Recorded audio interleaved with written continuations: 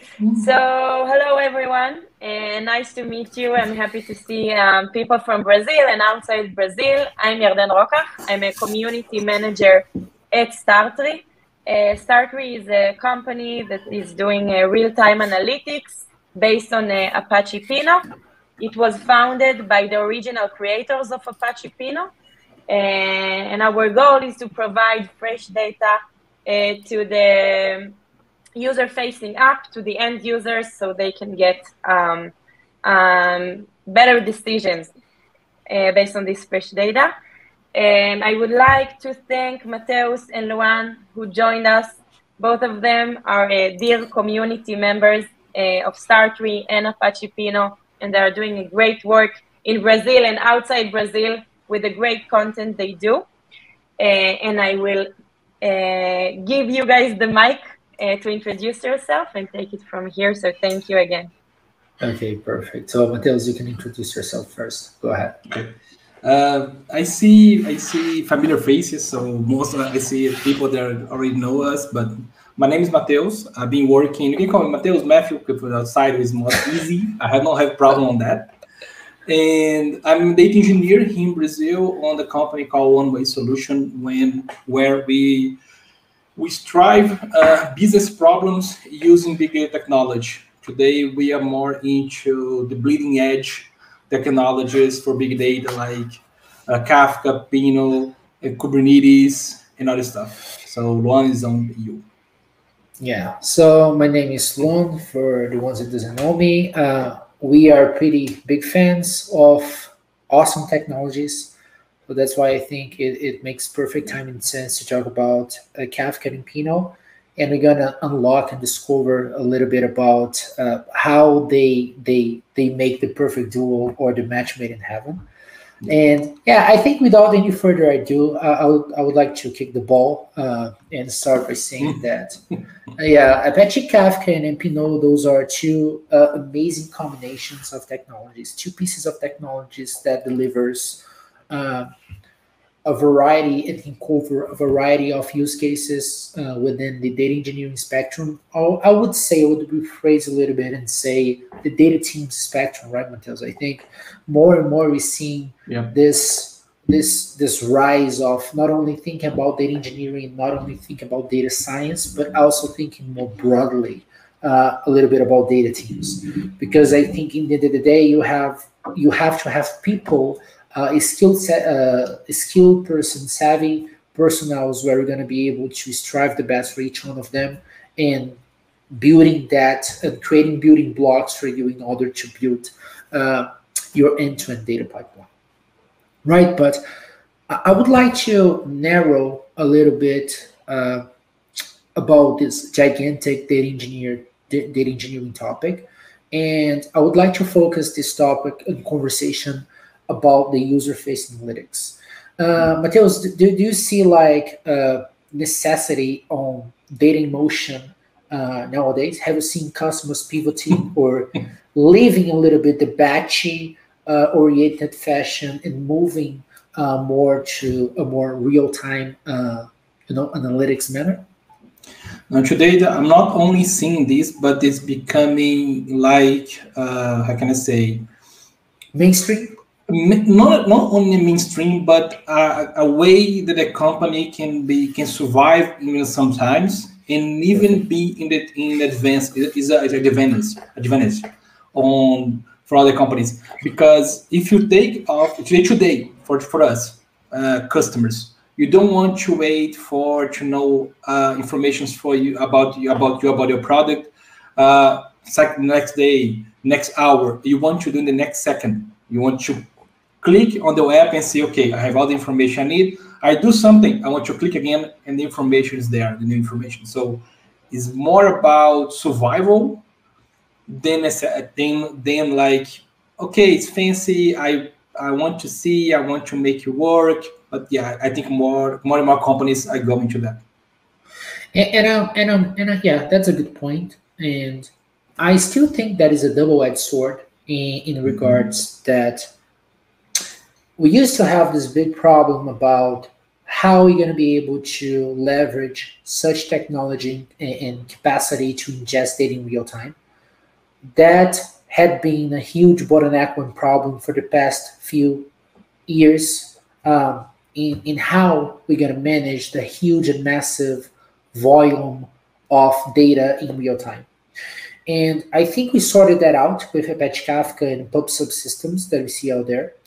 But then we left the other piece of the cake, which was, okay, now we get the data into the system, but we have the second piece, which is the most challenged part of the entire data ecosystem, which is the analytics part, Mateus. So how do we see that growing exponentially nowadays? How do you see that? It is. I can make like an easy example for everybody to understand how easy we can put a scenario. Imagine like let's put like in the pop culture. Imagine Flash, the superhero. He go run and then he hits in the car. The car didn't go the same speed that he goes. So imagine Kafka as his Flash. He gets information easy. But when you have to deliver this to other place, you enter in the car, okay, now it's slow. Because I have this gap of, okay, I have end-to-end delivering in real time. We're gonna see now. You never told me that before. That's funny, but yeah. I think now it's a good anecdote. That's a good anecdote because we used to solve the frontier part, the ingestion part. I would say the shock absorbing of hundreds of messages per second hitting the system, but we are lacking in such capability to be able to analyze that information.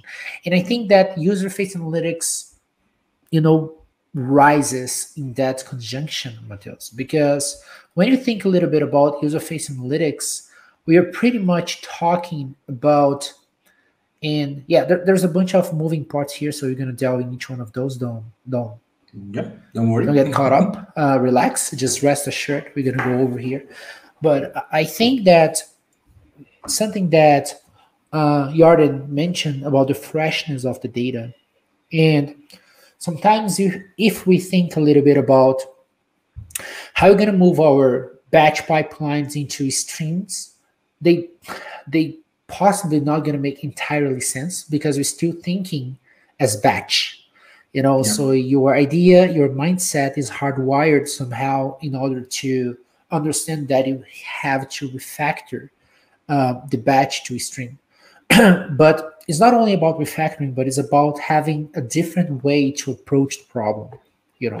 So breaking it down in pieces, and since starting from the ingestion part, breaking down in layers. So this way you're going to be able to give each one of the responsibility for technologies that are able to do such loading process.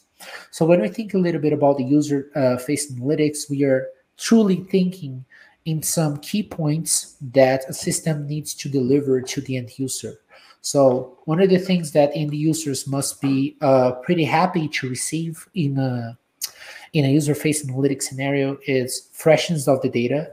So we're talking about a latency in not minutes, but we're talking latency in milliseconds. And that's pretty challenge for the architecture behavior, if you think for a second. We also think about freshness of the data that needs to be in milliseconds, and I'm going to explain a little bit why is that so important. And third and most important, we are talking about concurrency, Mateus. And that's interesting because if we think a little bit about relational databases and modern data warehouses, sometimes people comes with the question about, okay, so I can get data coming from PubSub, or I can get data coming from different stream systems, but I would like to put them into a modern data warehouse.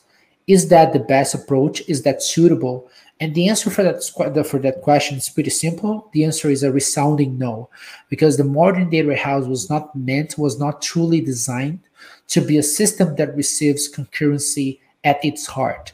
And actually, Kafka and Pinot, they were truly designed from the ground up to be truly system that harness concurrency, and they can leverage a truly massive scale at this matter.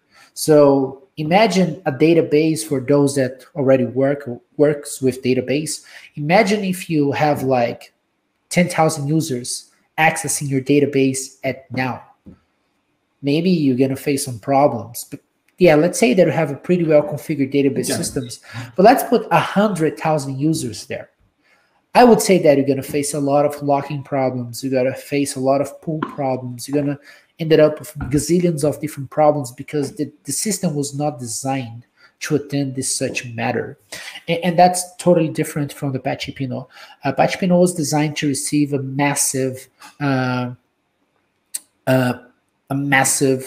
request per second.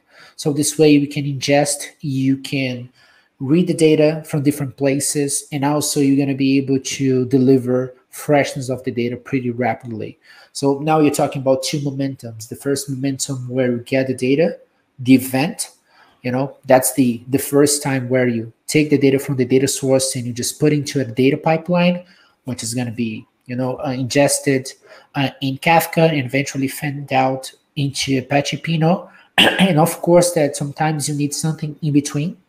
So sometimes you need to get a raw event, you have to enrich it, you have to massage the data in a form that you'd like to deliver this data treated or added some metadata information, some valuable information, some validations on the fly that you need to have in order to deliver this information there. So let's go for some examples here, Mateus. I think it clears a little bit better about what we're trying to make. So for example, let's take like an easy one. I think everyone that are here use some sort of extend knows LinkedIn. So if you head over to LinkedIn now, you're gonna see that all the messages that you post, all the threads, the first page that you see, it's about events that you're getting. But this is one part of the puzzle. You have the second part. So whenever you see, for example, how many times users had been viewed your profile, from which companies they come from, so nationalities and countries where they come from. What else? When they gave you analytics, when it gives you analytics about your profile and recommendations about what you need to do in your profile in order to amplify your reach, for example, all of these data, they were basically treated and they were consolidated into Apache Pinot. And that gives you a little bit of understanding also whenever you have to make a query, and as we're going to go over pretty quickly here, because it's a getting started session, and we are more than happy to hold another session to explain a little bit about more technical, in-depth details about the capabilities of Apache Pinot, like such indexing and the internal architecture.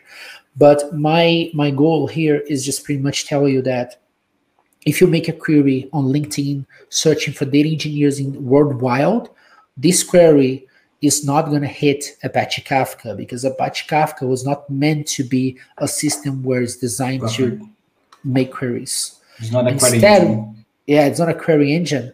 Whereas if you actually make the query, this query is going to hit the Apache Pinot database, because think Apache Pinot as a database in real time. I think it's a simplistic view of that. Mm-hmm. And actually you're going to visualize and you're going to see that query is made in milliseconds. And that's crazy. That's insane. That blows our mind. How fast a system can be in order to get this magnitude of data and be so rapid in response in a way that hits the milliseconds approach. And that's a big challenge. That's a big challenge, not only to design the system, but also how do you provide the system from the ground up, right, Mateus? How do you provision the infrastructure that is going to hold such system? And of course that we have other steps that we need to fill in order to make sure that the user-facing analytics is going to work end-to-end. And the first barrier, I think, that I would say the first entry, Mateus, is Apache Kafka. So I would like to pass over to Mateus to explain a little bit about Kafka and his main capabilities. Great. Guys, think about Kafka as the point entry, and when I say the point entry, it has a lot of other capabilities, but we always put him as an interpret data hub, like a hub where all the data passing through. So when you go to ingestion, when you're gonna store the events, when you're gonna retrieve these events, and sometimes processing decoupled way, we always use the Apache Kafka. So if you go, it was created in 2011 in LinkedIn. Like I say, when we see Kafka and Pinot, you're gonna see the similarities. Like one was built great, and others say, okay, I need something that this one doesn't give. For example, the query engine. So the analytical, because it was not made for that. It doesn't make sense to shape this technology to do that. We have to, in this case, we have to create another one. So he was created in 2011. We see the adoption really fast. And if you go over the documentation today, when you go and say a stream platform, topics, partitions, consumer groups, all these concepts coming from Apache Kafka, they're being adopted for all the other technologies. So we saw that growing even more. So the whole idea is to be the entry point, is going to be the entry point of Kafka. So we have like the data producers, like we say, we have applications, databases, name it, data lakes, everything that is going to need to be, the data is going to flow, it's going to be processed or delivered, is going to be stored inside Kafka. And so we can deliver this to modern data warehouses, for example, but we have these overlapping real-time systems. So we have Apache Pinot. We have another one that most of people knows, Apache Druid and ClickHouse. We have these good ones, but like I say, all they are good, but they are not made in the same shape, the same, how can I say, forge as Kafka and Pinot. So they are really, really combined, like a match made in heaven, like Luan says. They are a match made in heaven. So that's normally what we saw when you use Kafka. And Luan, I think now is the time for you to drive more inside. I'm gonna during the demo, I'm gonna talk about the Confluent Cloud. So I'm not gonna talk this right now, but you can go over now the Apache Pinot, because I hope people are really interested to hear more about Pinot. Yeah, before I delve into it, I would like to take a little bit of your explanation about the OLAP real-time system, saying about sometimes that question may pop up, regarding, okay, we have Apache Kafka, but we have other OLAP systems out there as well. So we have Druid, we have ClickHouse, we have Pinot, and we have other ones. But I would say that the most used ones nowadays, they used to be those which are open source, by the way. But yeah, something that Mateus mentioned, that it pretty much explains a little bit why we are here. And we have beach companies accelerating this company, this open source product, is that they were forged in the same location, So they cracked the puzzle of the first problem to solving the ingestion. Yeah. And the second piece, they said, well, now what's next? Because we now can get thousands and millions of requests per second, but the problem now is that how are you going to analyze this terabyte of data? We cannot put on data lake, because if you put on data lake, I'm just turning this into offline system, and I'm going to have a gigantic piece of Apache clusters, of Sansa clusters, or whichever technology you're going to choose it to process, and actually going to have extra hardware setup. That's one point. Second point is that, well, I cannot offload this LinkedIn data in real time to a modern data warehouse, because actually I'm going to pay, I'm going to use all the money that I got from LinkedIn. I'm going to pay like BigQuery, Redshift, or whatever. Or if I try to move to a database, well, guess what? We're not going to be able to meet the concurrency needs, the millisecond latency, the freshness of the data. So you truly need a system where it's going to capable of storing that information efficiently. And that's interesting because that points us to the moment where we see a lot of tractions. We have seen a lot of tractions for the past 5 or 6 years for the Kafka area.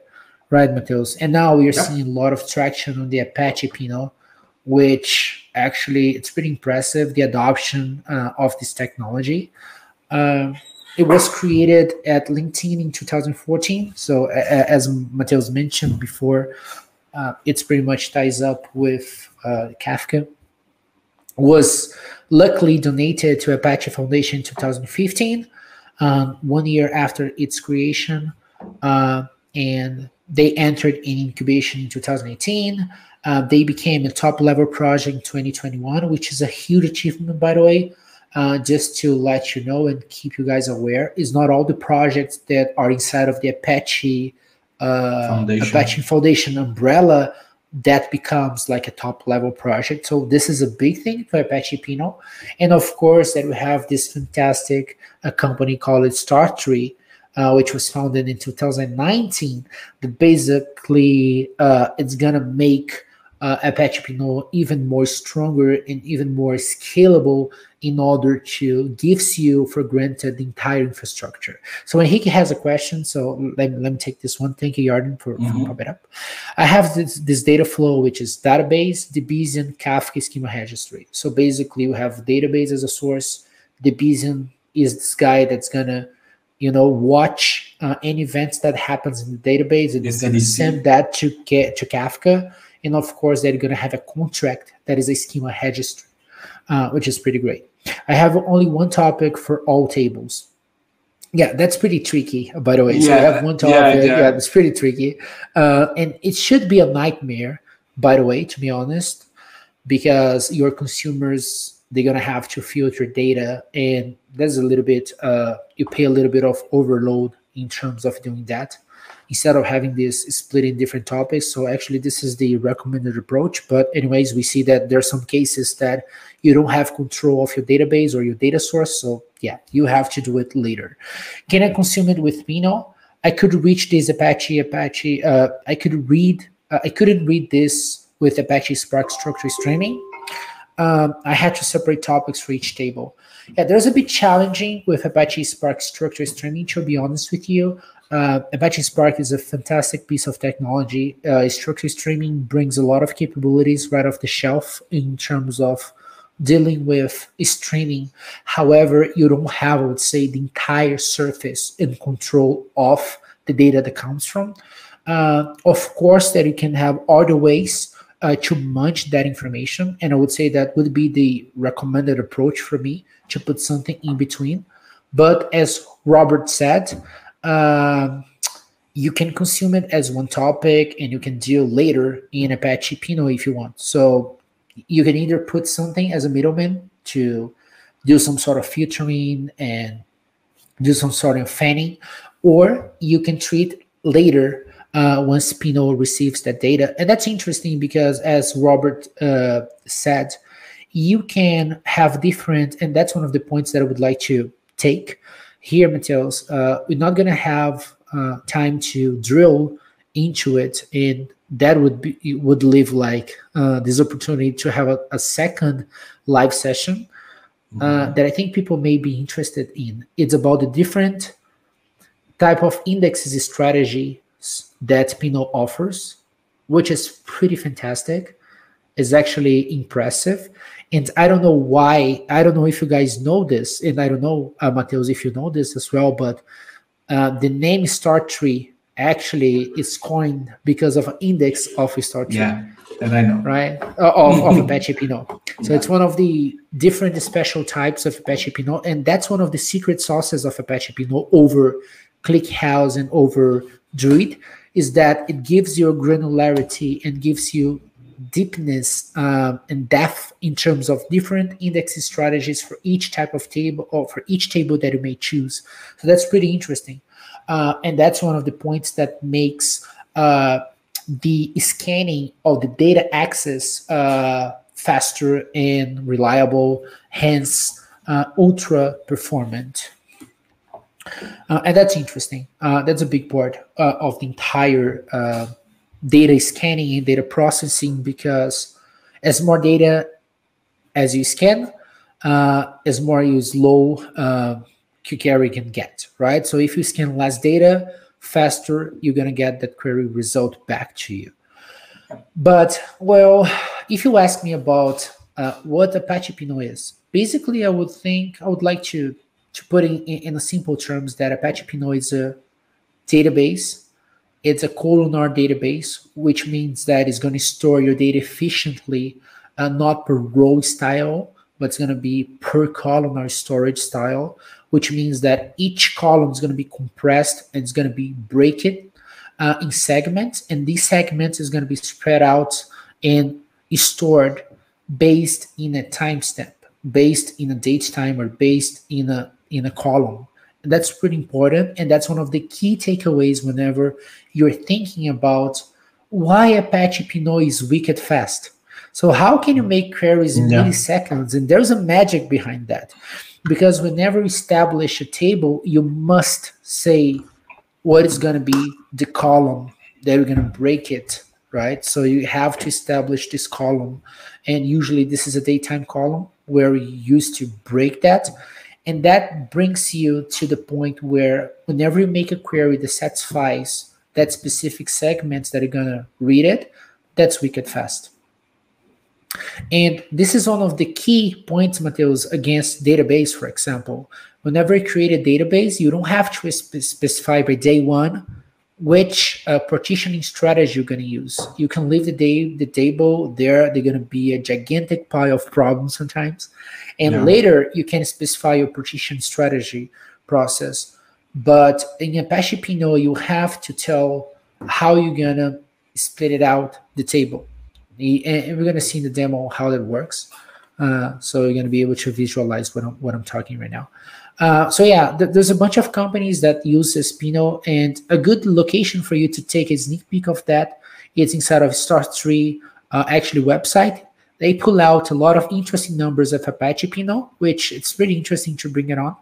So in Stripe, for example, we have 1 trillion rows, 1 petabyte of data, and you have query latency under 1 second, which is crazy if you think a little bit about it, right? If you just look at this number, you're going to gaze at this number, you're going to say, holy gosh, how is that possible? We're going to know a little bit how that's possible in depth here. But again, we can have a different session to tackle the more specific things behind the scenes. We can open the hood and see a little bit more about it. On LinkedIn, you have 1 million events per second, 200K 1,000 queries per second, which is, well, it's a lot of queries. Yeah, I don't see any systems other than OLAP systems being able to hold such pressure, to be honest with you. If you guys have anything else in mind that would be able to make efficient queries in milliseconds, I would like to know it. And in less than 100 milliseconds latency, that's crazy. That's fantastic. And Uber Eats is a gigantic use case. It's 200 terabytes of data, 300K queries, and 100 milliseconds. You know, Mateus, one of the interesting points about Pinot and Kafka is that if you think a little bit about, let's speak one of the things that happened in Brazil a couple of months back, which was the Rock in Rio, you know? So Rock in Rio was happening in Rio de Janeiro, of course. And, you know, how Uber, you know that at a specific time in a specific week, we would have to pay like this, what's the name of the fair? The dynamic fair, even more than the other days, right? I had to analyze this data. I need to understand detection, anomaly detection, to understand that there's, for that specific location, there's something that is a little bit off, or it's been unpredictable, and we would like to measure that out, and based on that, I would flag it out the dynamic fare and make the fares more expensive, for example. You can go even further. If you think during the rainy days, that is not predictable, they say, okay, this is raining, people are requesting more cars. They say, okay, in this area is requesting more cars. Let's put a dynamic fare because I request real time. So yeah, it's amazing. That's interesting. Yeah, it's amazing. So there's a bunch of combinations that you can play with because of that. But that's a pretty decent explanation about how Apache Pinot works. And once we finish that one, we're going to go through the demo. Mateus is going to show a pretty nice demo about Kafka and Pinot and how it's easy to set up, and how these two amazing companies, Confluent Cloud and StarTree, brings like no-brainer stuff where you can just make this pretty easily end-to-end. But, so in a nutshell, in Apache Pinot, you have two ways to ingest data. You have the real-time ingestion, and you have the what they say the offline ingestion. So you have the real-time data, and you have the offline tables. Real-time tables, offline tables. And what are the difference between them? Right. So you have the real-time tables that serves pretty much the real-time ingestion. Systems such as Google PubSub, Azure Event Hubs, Kinesis, and Apache Kafka. And also, I think we have capability to use Apache Pulsar, if I'm not mistaken. Pulsar as well. Yeah, we do have the capability to use Pulsar as well, which is gaining a lot of traction these days as well.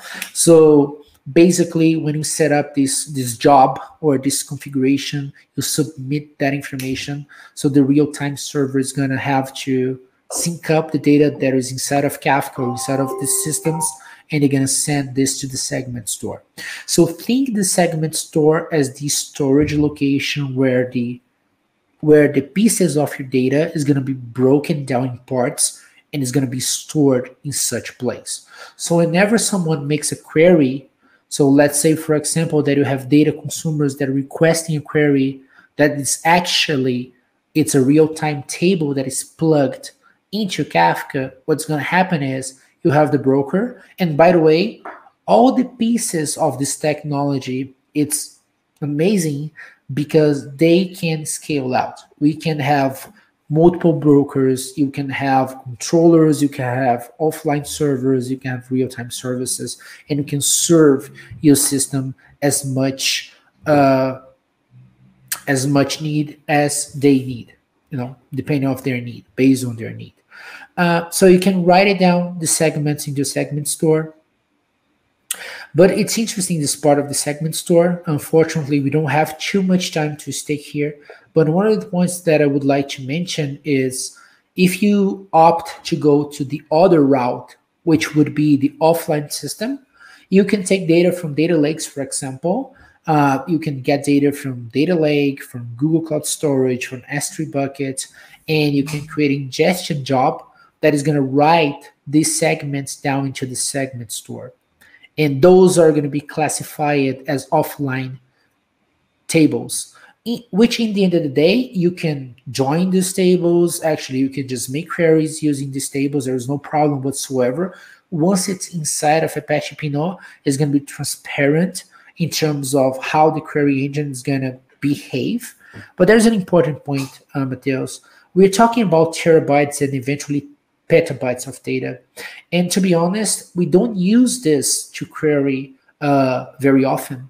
Indeed, actually, because we're splitting out the tables, you're going to consume less segments as possible. And that's how you should consume, you should base map your table. So what if we could offload the segment store into a deep store? And that's pretty interesting. So Apache Pinot offers this capability right off the shelf. So you have this capability to configure the deep store. That's going to work pretty much where you can establish a pattern and where the segment store is going to be available for you into the Pinot's area. And all the queries that is going to, hit, they're going to be satisfied inside of the segment store. But let's say, for example, they're storing 1 year of data worth of data into Pinot, but you have 10 years worth of data into Pinot's engine.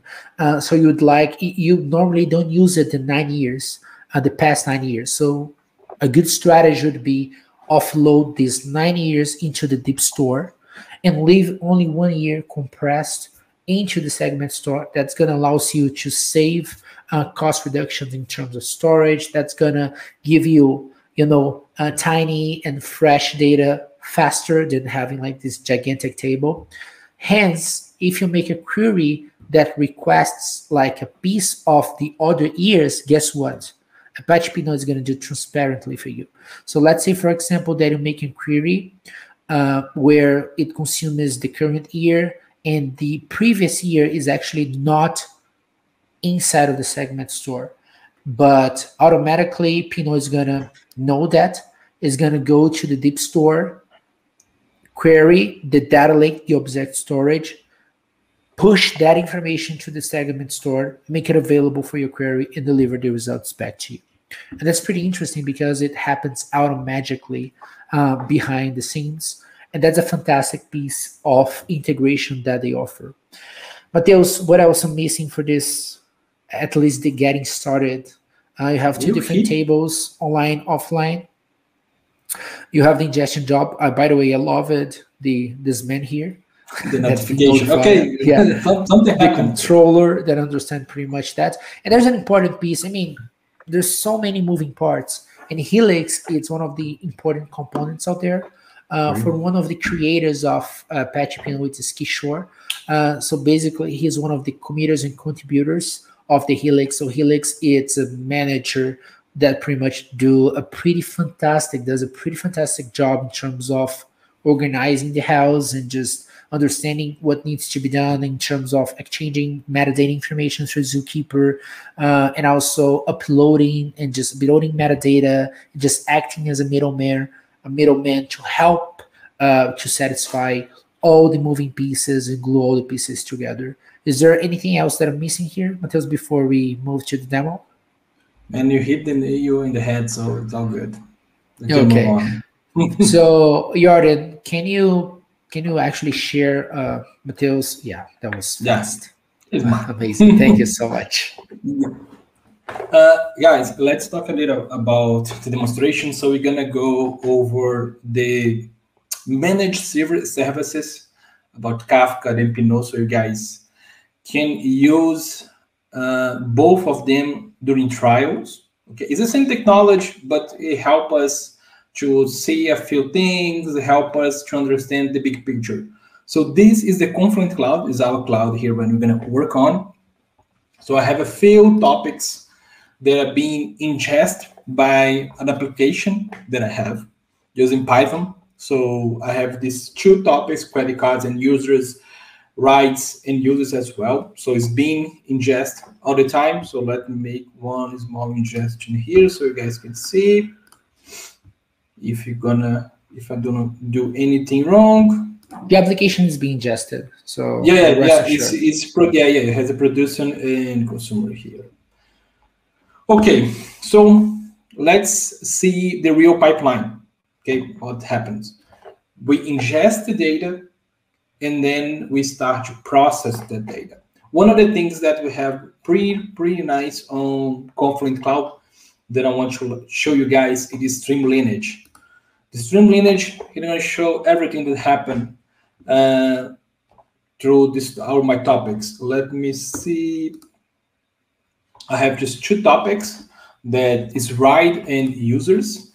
You can see the rate, the throughput, the bytes produced, partitions. We have a lot of metrics information about it. How many messages in? I have 2,000, more than 2,000 messages on this topic. In the same 2,300 on this one. But then, like I say, is a Kafka data ingestion part. Inside of Confluent Cloud, I have the KSQLDB. The KSQLDB is for processing. So one of the things that we need to do, normally what we do, we process the data before we deliver to Pinot. So we make like the munging part. For example, I have here a few streams that I can show you guys. Okay, I have some persistent queries. That is I join two streams to deliver the enrichment data. But one thing that I can do and show you even very nice is this. So let's give a zoom. It went rogue. Yeah, normal. The magic mouse of Mac is crazy. You have this application. Okay, he's gonna play with me. We have this producer When I produce a data inside of Confluent Cloud and it happen in the other topics, if I send it the same application ID, he's going to say, okay, these two originally for the same application. So they're going to group this information. So I'm doing here query. I'm creating streams based on these topics. Then I'm generate new topics based on my streams. And then I'm create an enriched one. Okay, an enriched topic, like a original topic or stream that I'm using here is the output data that I'm going to use it. And that thing that you want to say about the format of the data, I create the processing time because I want to, for example, to have the processing time as my timestamp for Apache Pinot. So when I go say, what usually you do, what column you create for Pinot? I normally, in my pipelines, I use the processing time because I have, okay, this, I can create segments based on the process, the data, based on the time the data process. So let's move on. He's gonna, my mouse is gonna, no, not this one, this one. And here I have a consumer group. My consumer group is based on how much partitions I have on this topic. So I have 9 partitions on this topic. So I have 9 applications, 9 threads open by a consumer group of Pinot. I'm gonna show how we make ingestion of this data. Again, everything managed.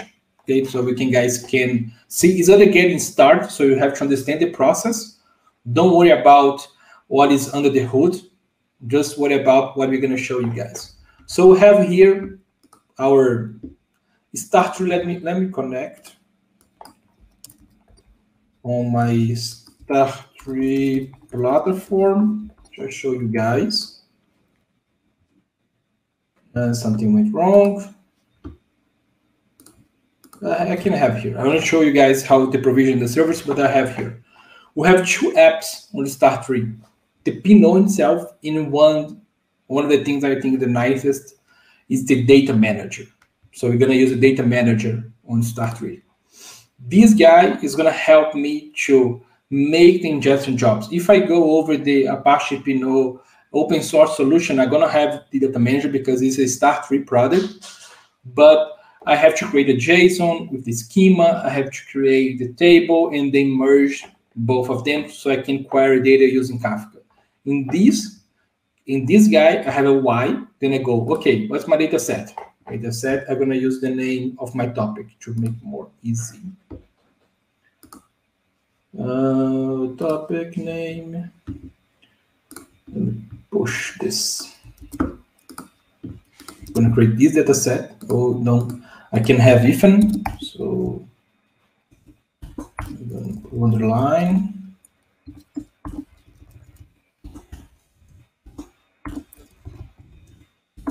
Okay. I'm going to provide my own data, and I'm going to hit next. It's a string because it's coming from Kafka. It's a Kafka. I already have the connection, so I'm going to use this connection. The test goes to succeeds. I'm going to go to my topic, enrichment. I'm going to say the format can be JSON, can be Avro. In my case, is JSON. And I'm going to go to processing time. You're going to say, okay, this is my date and time column. My field type is going to be the one that is going to use to create the segments. Pretty straightforward, right, guys? And the best part, I don't have to, he goes to the Kafka, he gets the schema on the fly. He already give me this information. So if I go in the preview, I can see how going to be the schema. For example, I can copy this and using this this preview, I can create a schema on the open source solution. For example, if you're going to read the same place, to be more easy. I can see how data on Pinot is going to be like. Okay, this is going to be because I typo the wrong column here. So he gets like a generic column name, but I know why, because the concat column name. I'm gonna have the input schema, and I have gonna put where the data is coming from. Okay, gonna hit next because it's all good. Come on, it's so easy. Yeah. In here, I can say like if how is the index. If I have multi-value, I can have multi-tenant, so I can say okay, these. Can you back a little bit back? Can you get back a little bit there? Can you open up one of the indexing instead of a column, for example? Yeah. So this is one of the maybe we can have another live, and we are being available here, Yarden, whenever you find a suitable time next year to actually go for the strategy indexing types, because I think this is one of the key points where I think Apache Pinot wins and beats over the other technologies of lab systems. I'm not saying that the other lab systems doesn't deliver indexing options, although what I'm saying is that truly Pinot offers a variety of different indexes, like StarTree inverted and something like that, and you can also you can combine them in order to reduce your query surface hit. So it would be nice to go over for these indexing strategies later. Yep. And one nice thing is that, like I want to say, the starter index is separate. You can enable, but you cannot enable when you have the up insert.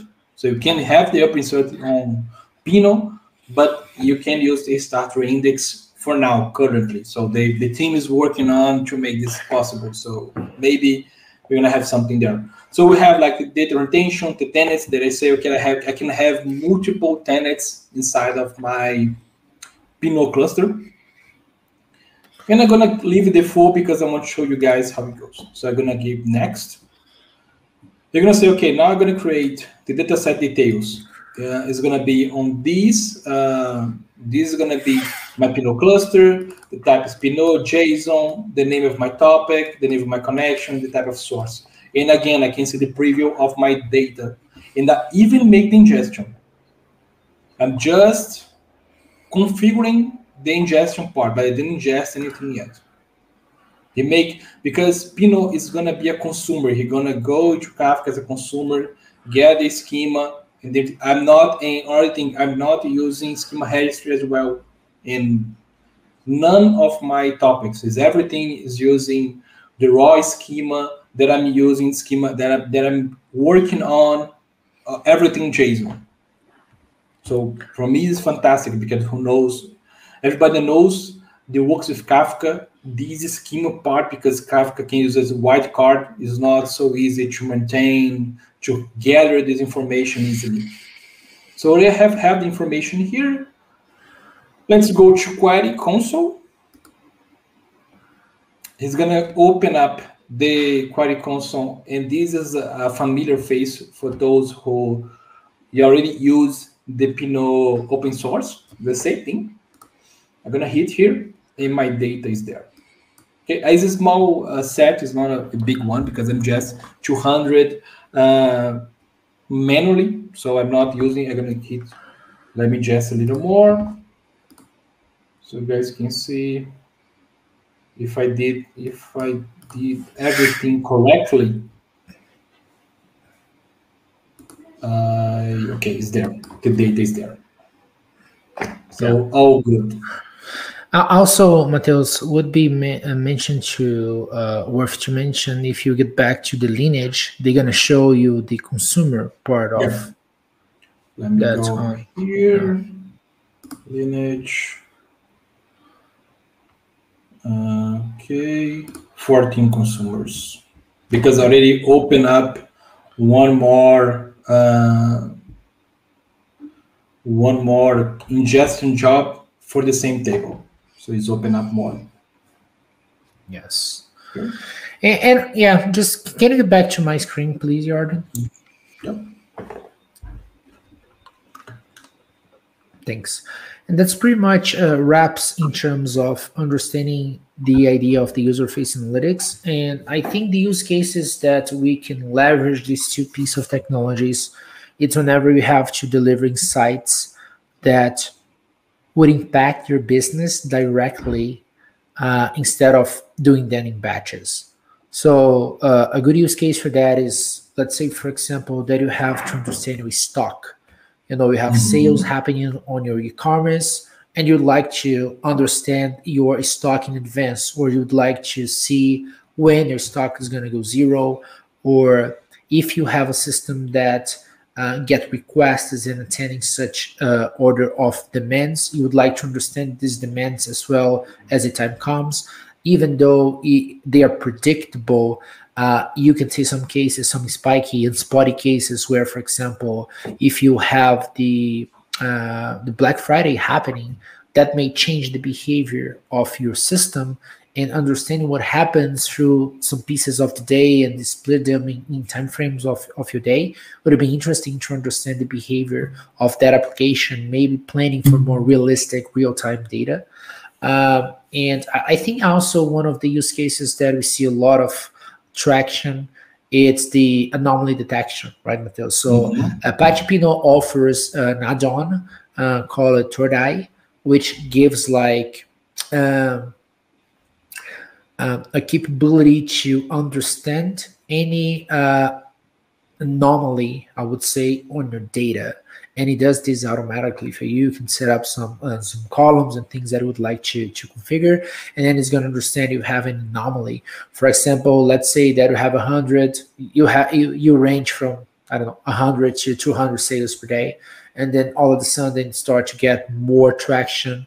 And that would be interesting to understand what is going on at that moment, and you don't leave the chance to react in that moment and maybe change your business because you had that action taken when that happened, which is going to be super important.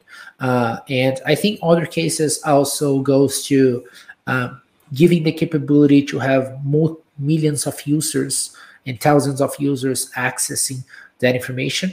What I can planning say in Brazil, there's a bunch of companies, Mateus, in Brazil, banking companies and e-commerce companies in Brazil out there using Apache Pinot on a daily basis to analyze credit card transactions, to analyze sales that are happening in real time, to understand a little bit about the public and about the sales perspective in terms of the sales, the overall sales, and how they're going to be able to deliver better marketing strategies for different regions of the globe. And that's pretty important in terms of how you deliver the data in such quality as well, being able not only to analyze the data, but also have in mind that you have two pieces that needs to be sorted out. The first one is the ingestion piece, and the second one, which is the user front, the analytics part. And also on top of that, Pinot doesn't offer like a full-fledged support for SQL, and sometimes you would like to extend the capability to make queries, advanced queries with filtering, with CTEs and rank options, so on and so forth. And I think something that could be pretty useful and pretty revealing for users is that you can connect Pinot into Trino, and Trino can actually query Pinot pretty efficiently. And then you can have this full-blown surface to make queries. And not only that, you're going to expand the capability in terms of doing joins between different systems transparently in Trino. And that gives you a such more powerful and fierce technology to help you to break it down, your difficulties on analytics, right, Mateus? Yep, yeah, 100%. Totally agree. I think we are pretty much great. So the only thing that we're gonna take now is questions. So Robert is asking, how can front-end developers submit queries to Pinot? That's actually a good question. So Pinot offers they offers the REST APIs where you can get for granted. Mateus, can you show them the REST APIs page if you open up the Swagger? You're gonna If you go here, Robert, you have Swagger REST API, and just click. I'm gonna show this page. Yeah, it's gonna show up in a bit. hopefully. Yeah. But yeah, it's being exposed a lot of APIs that you can interact with Apache Pinot. That's one of the options. Also, if you head over to Google and ask about different packages and libraries that can leverage Pinot as well. So we have something for Python. You have other languages that also offers capability to Pinot.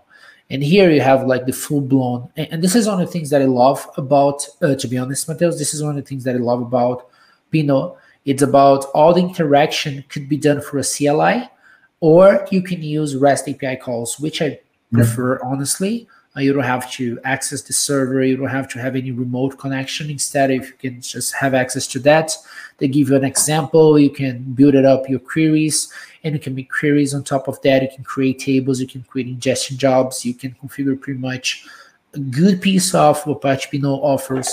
You can configure using the APIs available out there.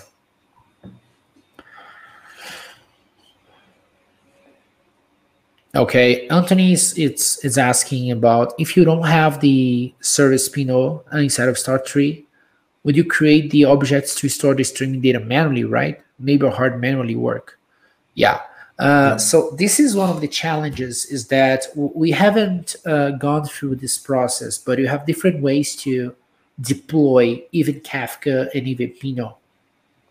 You can put a bare metal, you can put a VM, you can stand up on Kubernetes, but that involves a lot of, I would say, admin complexity. And it's complex. I would say that if you could leave this hard work for the creators of the technology, would be much better, because they truly know what they're doing behind the scenes. But you have the availability to deploy this pretty much anywhere.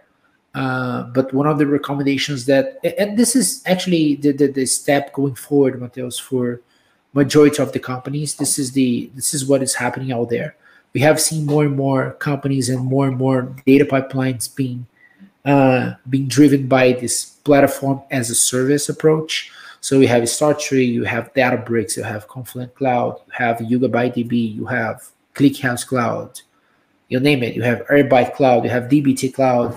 It's just everything pretty much pass. And if you could leverage that and just could explain to your team or to your managers the value of getting ready to action, be, just since for the day one, you don't have to be any concerned about what's happening behind the scenes. For the business perspective, would be pretty interesting if you'd like to deliver business value, because truly adding that platform behind the scenes is pretty complex. Otherwise, you're going to have like a pretty savvy and skilled personnels in order to deploy, data engineers in order to deploy and sustain that platform for you. Any other questions? Just, feel free to make it. Hey, Yarden, good to see you here again. Hi, I'm back. You're back. Yes, guys. So, few last minutes. If anyone has additional question, please post it now. I will also remind that we will share the recordings after the events on our StarTree YouTube channel. Luan and Mateus will share it, and obviously on the Apache Pinot Slack and StarTree Slack. Yep, absolutely. But I can say thank you, Zenrique. Who else? Anthony, Robert, that threw some questions. Was nice to get that interaction. It's always nice. We're not playing with robots, which is interesting. So we have human beings here asking questions. So I'm pretty glad that you guys just throw some questions for us. Thank you so much. And I would like to thank you, StarTree, Yarden, all your team, all the efforts that you're putting to make Apache Pinot usable, easier for people to adopt, and it making our consultant life much easier in order to provide such managed service as you guys are providing, and the good job that you guys are doing. So just have to thank you, and also to kudos to my mate, Mateus, to be here with me. Thank you so much. Thank you guys for the collaboration and for the great knowledge you've shared with us, and to all of you who attended. Yeah, and we'll share the recording and stay in touch on the Slack channel. Yeah, stay in touch. It was a pleasure, and see you guys on next one. Thank you. Bye-bye. Thank you. Thanks. Bye-bye.